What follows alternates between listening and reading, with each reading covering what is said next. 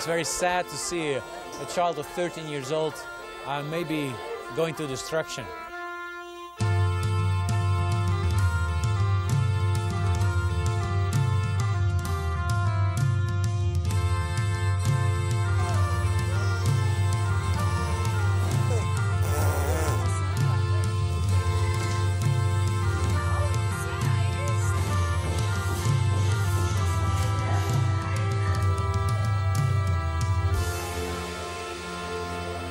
And some of them, they don't even have other dreams than being on the streets. One of the girls said, "My dream is to learn to write my name. I can only write the first letters." That's not a real dream. That's not what God planned. God has much bigger dreams, but they don't know.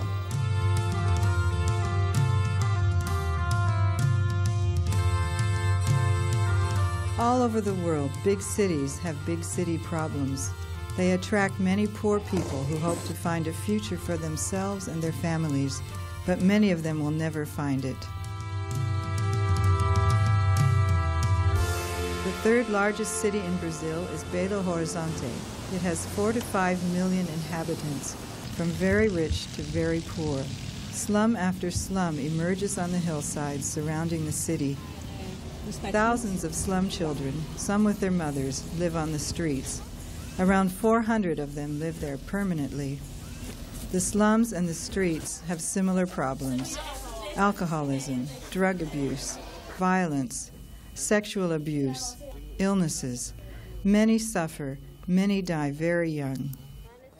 A couple from Holland, Johan and Jeanette Lukasse, a school teacher and a nurse, obeyed God and came to help these children some 20 years ago.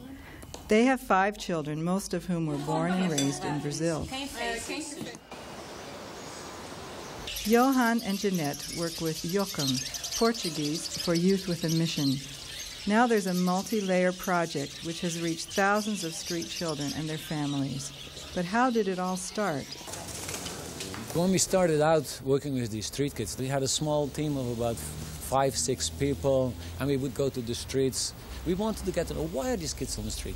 What kind of kids are they? What's their problems? And so we would just take our sack lunch with us and sit in the park, and we're there at 12 o'clock, we eat there, and the kids are there. And you say, "Oh, you're hungry as well?" We always, of course, took some extra bread with us. Yeah, uncle, I'm hungry as well. Okay. And you share a piece of bread with them, you share your meal with them. It's such a powerful thing. They would use a lot of slang and all of a sudden would start fighting, or some of them would be really high on drugs. And so in the beginning I was a little bit afraid, didn't know too well what was happening, what they were saying. But at the same time, the Lord gave me a lot of love for them, and seeing kids who were on the streets, young kids, and knowing they were sleeping there. They didn't go back home. They didn't have a mother who would cook their food and take care of them. You could see a lot of loneliness in those kids. The juvenile judge of Belo Horizonte, Dr. Costa, analyzes part of the problem. Eu acredito que a grande solução. A major problem is the school system here. Children only have school for half days, either the morning or the afternoon. If both parents work, the rest of the day they are left to themselves. And many children come from families with lots of problems, so they have reasons plus the opportunity to spend much time on the streets. When they do, they are approached by drug dealers, start using drugs themselves, and become criminals. Many girls get pregnant. Finally, they quit school, leave home, and stay on the streets. I believe that much of this problem could be solved if children could go to school mornings and afternoons. They would be more involved in sports, they could have extra classes, but at least they would stay off the streets. The problem is that offering all children full-time schooling would cost a double amount of money, which our Ministry of Education does not have. Teams of Jokum go visit the kids on the streets. Their first goal is to win their trust and motivate them to want a better life. That's not easy. Their brains are usually clouded from sniffing glue, and they're unable to accept any rules or discipline. Wanda is 17 years old and a mother of a 2-year-old child. How long have you been on the streets? I don't know, but it has been quite a long time already. Why did you start living on the streets? I had problems with my family and ran away from home. Would you like to get off the street? Yes, but I don't have a house to live in, and my child lives with my mother now. I need to have money for food. What kind of future do you see for yourself? I would like to have a job like cleaning. Would you like to go to school? No, not really. I can read and write a little bit. The kids started on the streets, kept on asking us, well, can we please come in and live with you? And we would go and visit their families, very often with them, would take them and said, well, show me where you live and where your mother lives.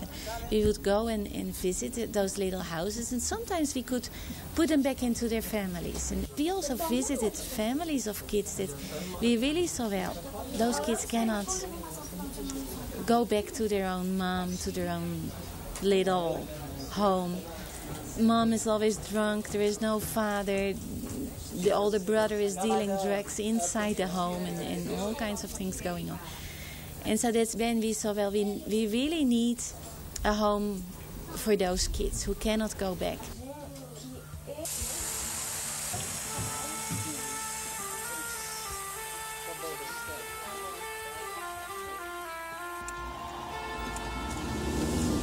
Some children are first sent to the streets by their parents to earn some money. They sell little goods to help the family survive. But soon enough drug dealers show the child how much easier and lucrative it is to sell drugs and rob people. They get accepted by the street children and stay with them. But violence and disease are in the same package. Wesley is 15 and from a poor Christian family. Sick and tired of street life, he came to the rescue house. My name is Wesley LaCruz. I love my mother and I have to help my family at home. But now I live on the streets. That's my home. But life on the streets kills you. I want to lead another kind of life, and I'm looking for a job. How do you earn a living? By begging and robbing. Do you sniff glue? I like to smoke soft drugs, and I sniff thinner. But not crack. Now that you're here, I'll give it a chance. what will you be doing here in the House of Rescue? I don't know. I'll see when I'm inside.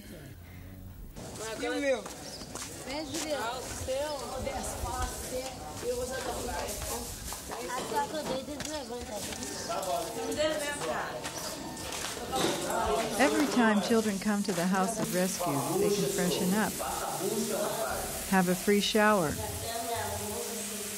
and usually a hot meal. Some children seize the opportunity to wash their clothes or receive new second-hand outfits. Staff spend time with them, like Mia, a Finnish volunteer. Well, when I look at them, I see a huge need of love and acceptance, and so that they would really realize that they have value, a great value. And my dream is that they really come to find that value in God and see their lives change. Some children really want to change, but fail to do so. Their dreams and good intentions are not enough, like Wilson experiences. Wilson, what would you like to do with your life? Why? Well, I love soccer, and I would love to become a famous soccer player. Do you really want to get off the streets? Yeah. And I'll try to live with God, and I'm sure that someday I'll make it. God help me. If you're sure of that, what keeps you from living with God today? His answer when I asked him, what's really the barrier of not living with God today, he's saying, well, it's drugs that keep me away from God. And I think that was a very honest answer he was given there. The number of street children you find on the streets in Belo Horizonte is not a huge amount. The kids who actually stay on the street and live on the street on a long-term basis are probably not more than like 400 at one time. During 1 year we had like 2,000 kids in 1 year making their entrance in the rescue house, and they were all street kids, but they were never there at one time. Passado 2001, Last year, only here in Belo Horizonte, we have had around 7,000 cases in which a child was caught in the act of stealing. For these children, it is their way to survive, but for our society, it is really a problem. Our greatest concern is the spread of drugs. The use and traffic of drugs infects all layers of society. It is like an uncontrollable disease, and we do not yet have the right means and strategy to deal with it.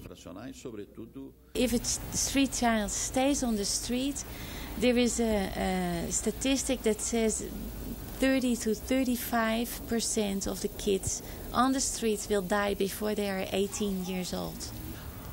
These kids are involved in drug trafficking often. Now, if they don't pay their bills, they get killed. Overdoses in drugs and all kinds of medicines they take. And they may get AIDS. I know of a kid who just got his throat sliced. He was completely drunk, and another gang leader just came around and he had something against him and just slit his throat, died. Normalmente esses meninos romperam os vínculos. The problem of street kids in Brazil is grave. Although we do not have millions of them like many people in other countries tend to think, still they represent serious social problems. In Brazil we have both Switzerland, the rich, and also Botswana and Afghanistan, the poor. This causes huge social differences. Sadly enough, our welfare program is insufficient to really help the poor. They need more and special help to be able to restructure their families. Poverty, lack of a safe family structure, and violence all around make slum children cut the ties with home and leave. Of course, in all social classes, it happens that children run away. But in my function as a juvenile judge, unfortunately, I see mostly children from the slums.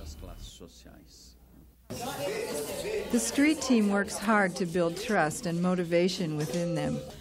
Children who are motivated enough to start a new life are offered a free 2-week program in the House of Rescue.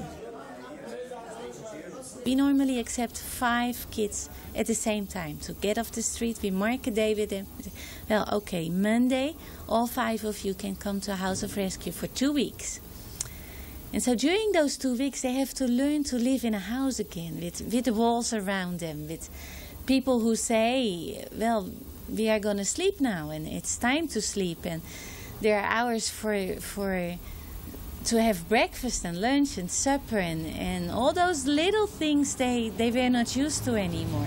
It's very hard for them. Often it's even so they are so disturbed that sometimes at night even they'll wake up and they want to run away, or they go like crazy. Sometimes they may have demons or something like that, and so the team has done a very intensive time of play games with them, sing with them, pray with them, do Bible study with them, cast out the demons or whatever is needed, take them on an outing and do something, but they're busy all the time.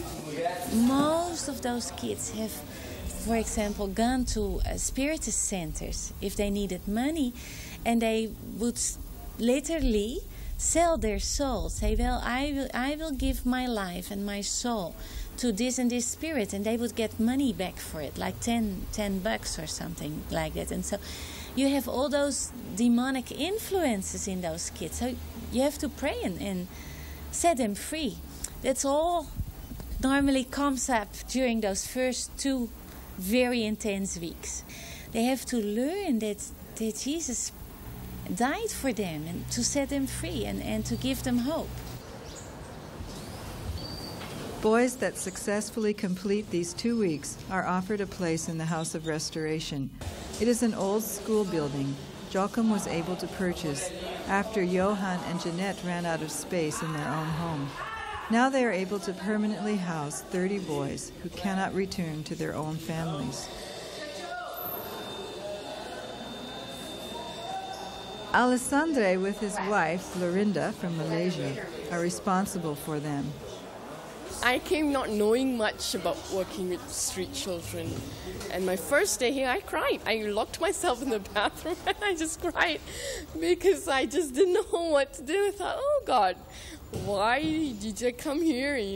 My life story is so different. I can't say I understand what they went through. You hear stories, you watch films, But you never think that you're actually going to be there with someone who tells you, oh, I've been abused by my mom or my dad, or my dad beat me like that, or my mom raped me. And you think, this is so unreal. This is not, and you think, wow, he's only 10 years old.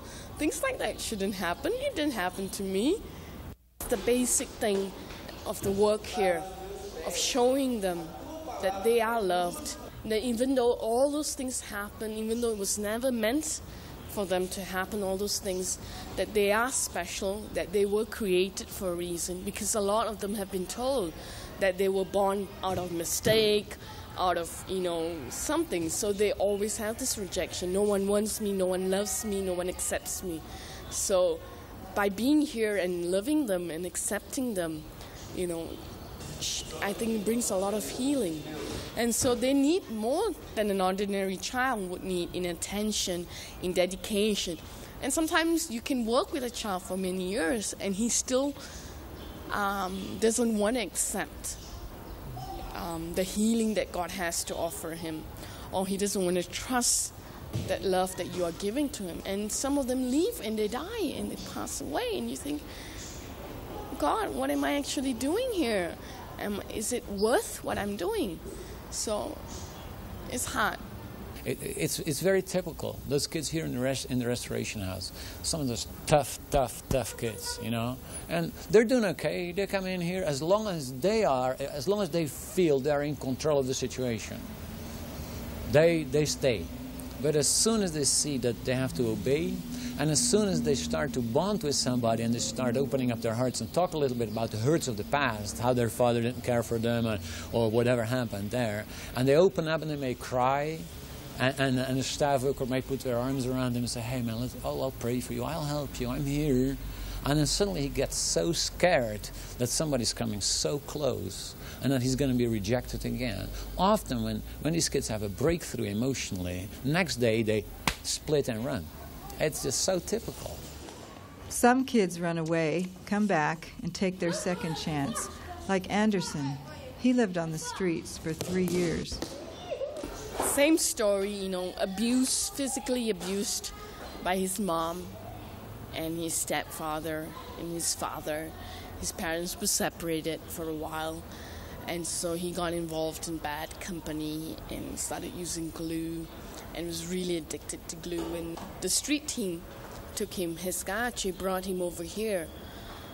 He was a very sick boy, and he would try to run away many times. He would run away to go back and sniff glue, and then he would come back at night and say, please forgive me, take me in, I don't want to do this. But it was a very hard struggle.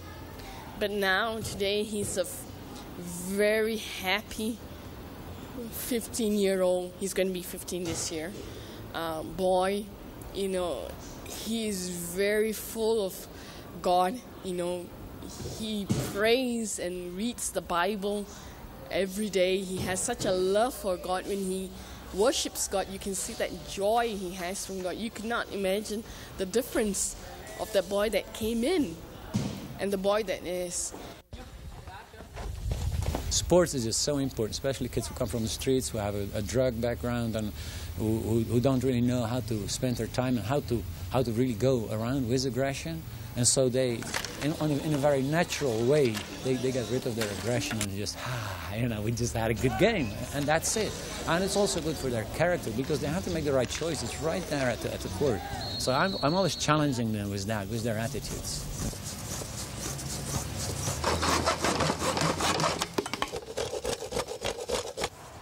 So it's become quite a job. So I'm coaching, fixing their stuff, and when they can't fix it, I fix it myself.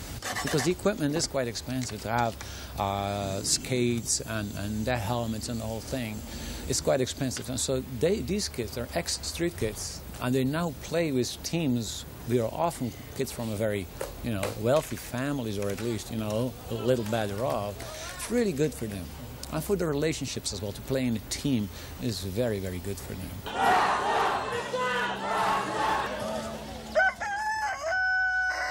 What also helps the boys is maintaining a disciplined daily routine. boys that go to school in the morning, they start their day around 6 o'clock. They get up, they have their breakfast, they have their shower, and then they prepare and they go to school. And then they come back around lunchtime. They have their lunch. They have people that help them with their homework. Each boy has a work duty like cleaning after lunch, cleaning the tables or something. And then they have sports. We have 2 boys who just finished a computer course. Some boys do courses. Others have started their first full-time job. One of the boys with a criminal and violent past has come a very long way. He's a professional hairstylist now. So, the children learn to live normal lives, and some do really well. But is that enough? It's very difficult for a kid to leave permanently the streets, the drugs, and everything if he does not have an encounter with God. It's very difficult. We really want to teach those kids that they themselves can have a relationship with God as their Father, because we are not always there for them, but God is. It's also the only way you can really work through their hurts, to show, your father and your mother may have abandoned you, but the Lord will never abandon you. And so we have to teach them for the rest of their life, they can hold on to God. And that's how they should live, and that's where their new life is. Usually his relationship with one of the workers and the friendship is the first starting point. But then soon comes, hey, why I'm doing this is because I love God. And I have a relationship, he's my Father, I have a relationship with God. Wouldn't you like to have a relationship with God like I have? And these kids go like, that is possible? I've had kids tell me when I would tell them, wouldn't you like to be man of God like I am? Wouldn't you like to have a relationship with God like I have? And a kid turned to me and say, Johan, that is impossible. I've already killed somebody. I can't do that. God will never accept me. And that is just such a tragic moment. And it happens. And then for you to be able to say, hey, but God can forgive you. And God can change your life. And then these kids, their eyes just lighten up and they say, hey, is that possible? It's just, and these are just some of the moments that will really make an impact on them. And so that's powerful. The powers of darkness, however, do not like to let go of these kids. It's one of the most terrible songs I've ever heard, I think. He was saying like, the Lord is my shepherd, and I have everything I need. And then he started saying, well, everything I need is drugs, is sex, is. And then at the end he said, well, and this Lord is Satan. And it was just a little kid. And to know that really his life belongs to Satan.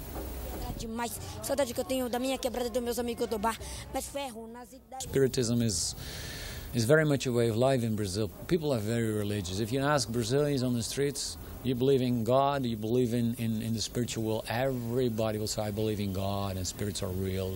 There are statistics that say something like this: 60% of Brazilians are Catholic and 60% are spiritists.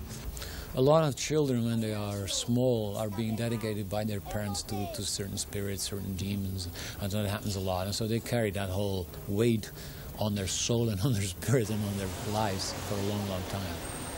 Although 50% of the children in the Johan project run away once or more, still over 80% in total succeed in the end. Davidson is a comeback kid who needed special treatment after his return to the House of Restoration. When he was accepted back here, we had some very difficult days with him when he was totally demon-possessed. At some point, it really started to scream and say things that were obviously not his own voice, and the team prayed with him and in the name of Jesus, and he was able to be set free, and so he's coming alive now. That's wonderful to see. You can see the difference in his life, in his eyes. And the day that we went to visit his mother, how he went around to getting some toys for a little car and a drum, and the love and the pride you would see in his eyes, giving it to his brother, and the care you also could see that he had for his mother and for his little brother. It changed, yeah. We also visited the family of Joyce, 12 years old and the youngest of 7 children. Her mother is mentally retarded. Joyce was often beaten up by her family. The government placed her in the mental hospital with her mother when she was 6. She stayed there for 3 years. Then she came back, she ran away, she came back to this place, and she was raped 3 times before she came to our house. And her sisters were very afraid that she one day would be murdered. So they said, please take her in, we can take care of her. Joyce was admitted to the girls' house of the Johan Project, Recanto House, which is Portuguese for something like cozy corner. Here she has begun the long process of healing and restoration. Joyce is the youngest of the 12 ex-street girls living in Recanto. They have fun, they seem to be happy. It's hard to believe that each of these girls has a past very different from the average American teenager. Each of these girls has her own story of brokenness.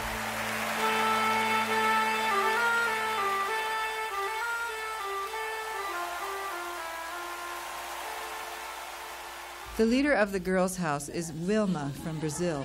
With a few staff members and volunteers, she helps these children and young women recover from their past and build up their future on dreams and reality.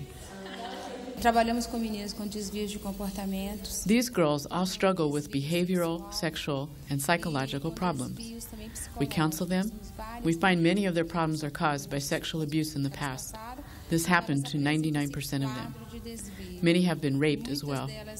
They feel dirty, discredited, and marginalized. Some have lost the will to live and became passively suicidal. Others have built a fantasy world, which they hide in when reality gets too tough.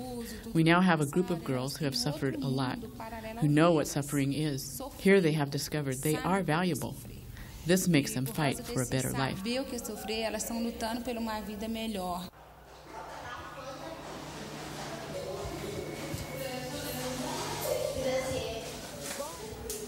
Fabienne is 15 years old.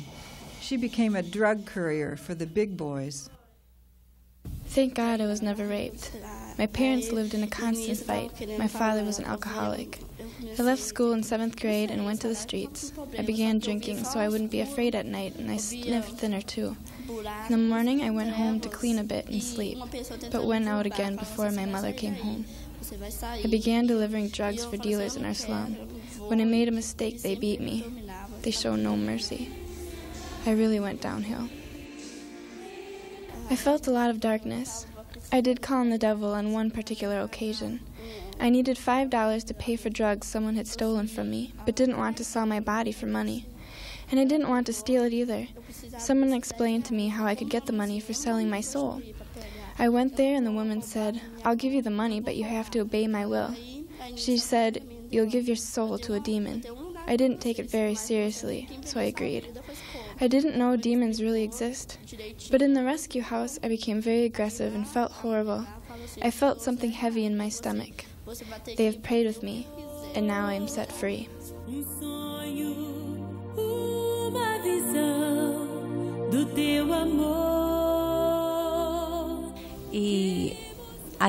Who does your life belong to today?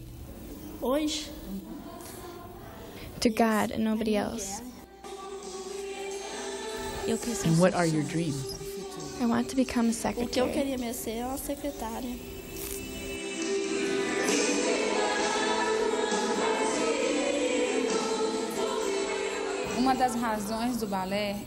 One of the reasons to give them ballet lessons is to improve their self-image. I am pretty. I am worth looking at. I can do it. It gives them satisfaction and a reason to be proud of themselves. This improves other areas in their lives as well. One girl lost her mother when she was 11 years old. She panicked, went to the streets, and got addicted to drugs. Joachim may literally have saved Bea's life. After 1 year on the streets, I went back home and tried to stop using drugs, but I couldn't. I got engaged with a 20-year-old boy. Then my sister suddenly died. Can you tell me how she died? 2 gunshots in her head. She was murdered. And then I was introduced to the House of Rescue, where I followed the 2 weeks program. And after that, I came to live in the girls' house. Here I learned to know new people and made new friends. And the most important person I learned to know was God. He changed my life and helps me. For instance, when I meet old friends on the street, because of his help, I'm able to resist the drugs they offer me.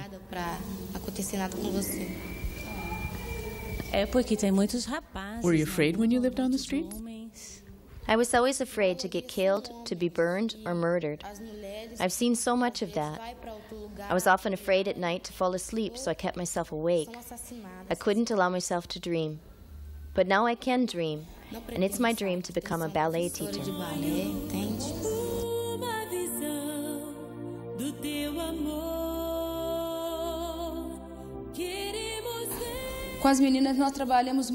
Working with girls is more emotional than working with boys. Feelings tend to fluctuate from day to day. Friends from the past tend to drop by frequently. The family, the mother. Sometimes they're the best. In other cases, they're plain garbage. There's no balance. You deal with extremes when you work with girls like these. They have always been on the streets, and what they've lost is something really big. And to come to terms with that is often so difficult. Why me? Why did it happen to me?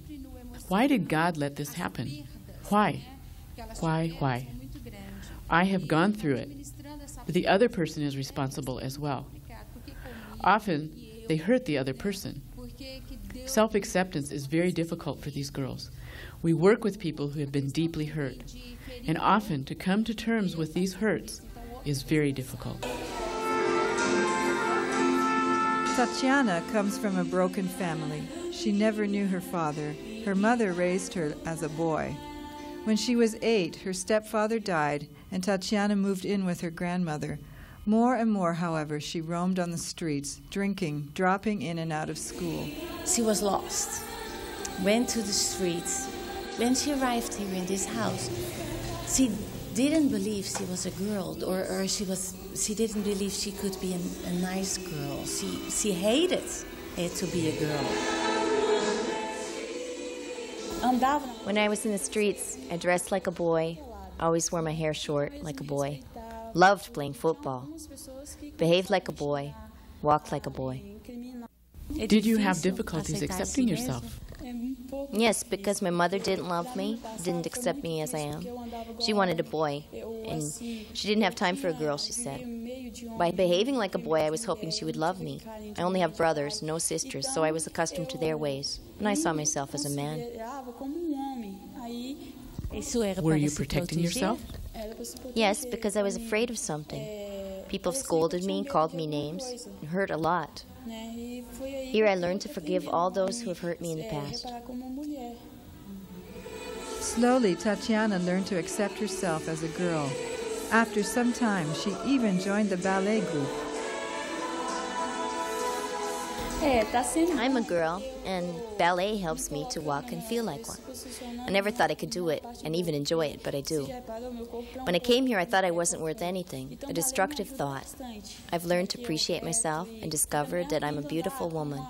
I've also discovered that I'm safe with God. To me, He's a good Father, the Father I never had. I benefit from reading His Word and sharing all my thoughts and desires with Him. Now I know that I will be able to give love to my own family in the future. It's touching if you see her.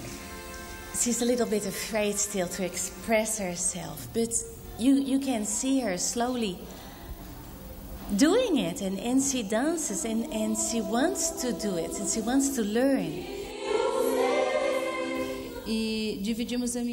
Our volunteers help us in trying to work with small groups so we can listen to the girls. Often there's a great need to talk. In small groups, they're able to express their hurts and needs more freely. Each girl also receives psychological counseling by a professional. Plus, they can visit people if they need to talk. They learn to trust little step by little step. God again. Learn to trust God as their Father. Learn to live with Him and to talk with Him and to give their problems to Him and their worries. We need dedicated workers who are sincerely interested and willing to invest time in the lives of these girls. We need more staff to be able to accept more girls. Tragically, street mothers with babies cannot be placed in the girls' house. Like Sonia. Tenho 23 anos. Yeah, I'm 23. Why are you living on the street? About 8 years ago, I left the slums. My 2 children were born on the street. I used to sniff thinner and steal money or food, but I don't want to do that anymore. I don't want to end up in jail and leave my children alone. But you've raised your children on the streets? Yes, on the streets. And is this what you want for your children? No, this is not what I want for them. But I don't have any other possibility. I am looking around and would love to leave the streets. I have been in the house of rescue for a while, but with a young child and a baby, that was too difficult. It caused all kinds of problems, so I had to go back to the street. The leader of the House of Refuge, ex-street kid Claudino, is often frustrated that there's not enough space. It's a very difficult situation. Contrary to what many people think, these children here do not have a house and a family. Many of them are orphans. That was my own reality, too. I lived on the streets for 14 years because no one took care of us. No one helped us recover and live a normal life. Do many want to leave the streets? Yes, and I cannot offer them anything because all our houses are full, and then they begin to lose their hope.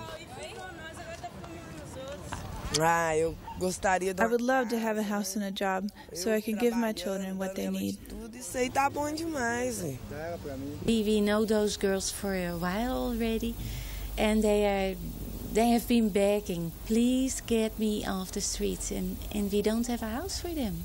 And so we need another house, another home for those girls who have babies, and to teach them how you take care of a baby, to teach them a job as well, and we don't have the staff for it, and we don't have the house for it.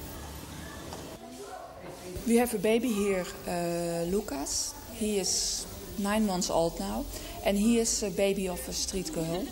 And besides the fact that he's born on the street and everything like that, he has AIDS as well. You know, you see the second generation of street children.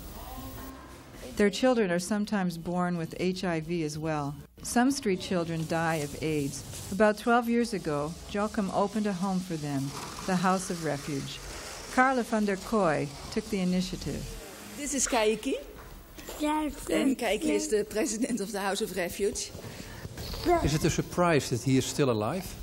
It's more than a surprise, it's a miracle. Yeah, absolutely. A half a year ago, the doctor said he only has still 3 days to live. And he lost his mother already. His mother was a drug addict. And his grandmother took care of him. You mean a belhamel. His grandmother took care of him, but she never gave him the medicines. And it is a miracle, you know, that this boy is still alive. She's preparing medicine. How many do the average children need per day? Children will only need a few a day, but there are also children who need 20, 25 different medicines a day. Yeah. Kaiki, for instance, at the moment he needs more than 25 different medicines a day for antibiotics and antiretroviral medicines. It's quite important to give it at the right time. We try to take care of a child in a way a family should do. Above that, all the children need some special care because they're HIV positive. Many times they have infections. Regularly they have to go to the doctor. When they are not feeling well, we have to measure the temperature, give them the medicines for that, things like that. So that's why we need 24 hours a day to take care of them. This is Jean Pedro. He lost his mother when he was just 1 week old.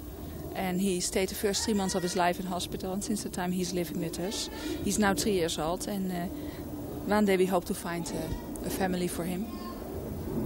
Milton is a boy from the slums and has AIDS. He has been very sick 3 years ago, And actually he was in a terminal phase. The doctor said, do you want to have him dying in the hospital or at home? And we wanted to have him home. But so many people prayed for him, and as well he had a desire to live, you know. I think that's also important. He's now almost 13 years old. He's going to school and he is enjoying life. If you're looking at a child, there's a certain certainty that it will die young. At the same time you send him to school, doesn't that seem to be double?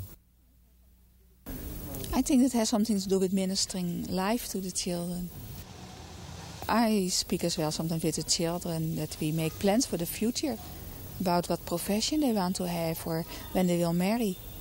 And maybe you think that's crazy, but why not? It's ministering life to the children. Why not making plans for the future? Everything is possible.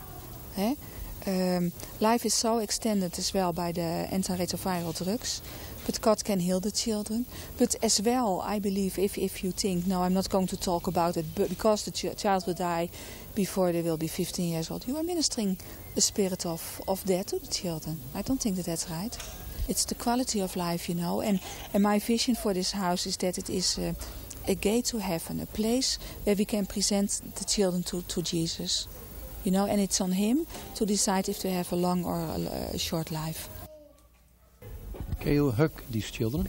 Oh yeah, absolutely. You don't get AIDS by hugging. 10 hugs a day keeps the doctor away. So. Hugging life. That's what Lucienne has chosen for. She's good news for all the street children, especially those born on the streets. Lucienne lived with her mother, brothers, and sisters on a garbage dump, but she was motivated enough to leave that miserable environment and took her chance. She went back to visit her mother and to her brothers and sisters on the streets, but she always decided, no, I believe the Lord has another life for me. For all the other girls, she's an example of what the Lord can do, how the Lord can turn a life around and really bring new hope.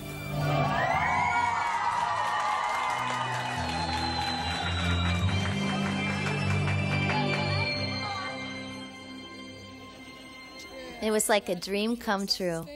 A lot of people came, and when I walked in, everyone began to applaud.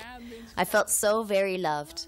As a child, I always dreamed I would have a normal life with parents who would take me to school every day, and I dreamed I would study and get married. I'm grateful to God for letting me meet the right people. They helped me start a new life. Hopefully I'll be able to give my mother a better life as well. Gilma is the adopted daughter of Johan and Jeanette. When she was 2 years old, a Jocum team found her in a cardboard box in a slum, filthy, very sick, and deaf. Her mother thought she was crazy and had abandoned her. Now she's a happy 21-year-old, though slightly retarded from malnutrition. She works in the Jocum Daycare Center for Deaf Children, the House of the Sower. In this house, volunteers and full-timers teach them sign language and help them with their homework. The children are stimulated to get to know Jesus and to use the talents they have. In Brazil, like in many third-world countries, deaf people are often considered unintelligent. Without special help, they are not able to learn and to communicate intelligibly. For all the deaf children, only 10% can go to school. The parents don't even know that schools for deaf children exist, so they won't even try. And if they would try, it's very, very hard to get them into such a school. It would be wonderful if ministries like this could be multiplied. Without the Jocum Project for Deaf Children, they would have been treated as mentally retarded. But with some help, they turned out to be bright, communicative young people. They even learned that God knows sign language. They have understood that very well in one of the revival churches in Belo Horizonte.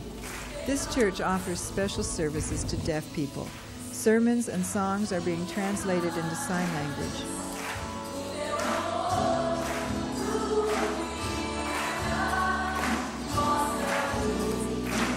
Dance and drama visualize the biblical message for them. And Gilma just loves to go. She loves Jesus, and this is her favorite church. Johan and Jeanette not only took Jilma, but also Davy into their family. Davy is 16 now and has spina bifida, which makes him severely handicapped, but he receives good medical care and is able to go to school. Often people think it's so difficult to have a handicapped child and, you know, you're always giving. There's also so much you receive back from a handicapped child. And we've learned so much from Davy. And that is something handicapped children often have. They learn to be grateful for the sometimes very few things they have. I can't say that Davy is perfect. He sometimes has his days when he is, you know, ungrateful as well. But still, it's something we have learned from his life, you know, a lesson of gratefulness. And that's just really wonderful to see. Do you remember Lukasse, the baby with AIDS? Meanwhile, he has been adopted into the healthy, caring family of Tijs and Hettie van de Brink.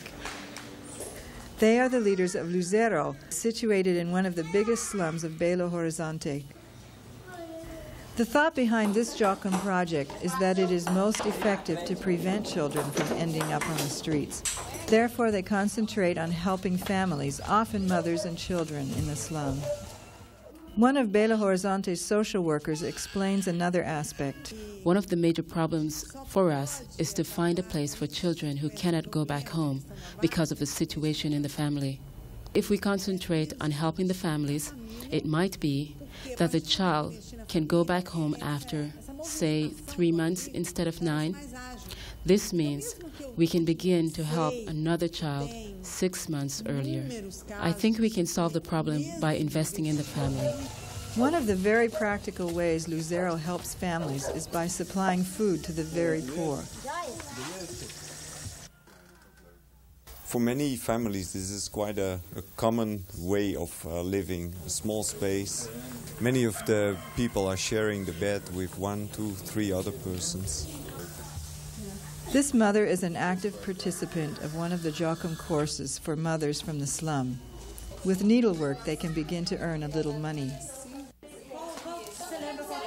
During the visits that we did in the houses of the children, the mothers were always asking, well, don't you have a course for me or an activity for me on your community center, or don't you have work for me? They're always needing money and searching for work. And so that's why the idea came to start something with women and to have a course for women, have more contact with them, to start talking with them about their children, raising their children, and other subjects that are important for them. And at the same time, offer them something, to have something for them to learn. Many of them didn't go to school or hardly didn't go to school. Some of them even can't read or write. And many times they have a real low self-esteem. And by learning, making such beautiful things, they see that they have talents, that they're able to do something, to make something. And at the same time, it's a way for them to have some income, because the things they make, like the towels and kitchen towels, we sell, and the money that comes in is for them. Deep down in what seems to be the trench of the slum lives a young mother with her children. Her husband was tragically killed, shot dead by a drug gang. Her mother earns barely enough for food. Joachim tries to help this family as well. It's often a hard struggle, especially when you have children, but my faith gives me the strength to carry on. You see that when they get to know Jesus, they start changing. I would like my children to have a good education, so they will have a better future. Education is compulsory here from 6 till 15 years, as far as I know. And in the slum areas, it's quite normal that kids don't study. About 30% of the kids in our slum are not going to school. Education in Brazil is free for the poor people also. The only problem is that the schools in the poor areas, in the slum areas, are very bad. A level of education that's very low compared with the private schools. We have kids at Luzero, at the lighthouse, 12, 13, 14 years old, that are not able to read, not able to write. and they've been studying for 5 years. Luzero not only helps mothers deal with all kinds of practical problems, but also offers lots of different courses and activities to both mothers and children. Handicrafts are popular, as well as sports. And because it is essential for them to get to know Jesus and learn to live with God, they are invited to join regular Bible studies. Because we believe that the most important change is a change of their hearts. We want to reach out for their whole lives. We want to help them to have a better living. But a better living starts with having another heart and knowing Jesus as your Savior, because it's the only real peace and real happiness you can find in life. I mean, it's important to give them feed and to help them to develop themselves. But if at the same time you don't reach out for their souls, you miss the most important part.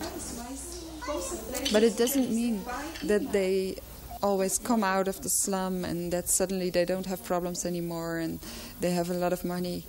It's not like that, but it's not even our goal to take out all the people of the slum. We know we won't manage to have everybody out of the slum, but we believe that the slum can be a good place to live and can be a good place when God is in the slum. So our goal is not to take people out of the slum, but to bring God into the slum.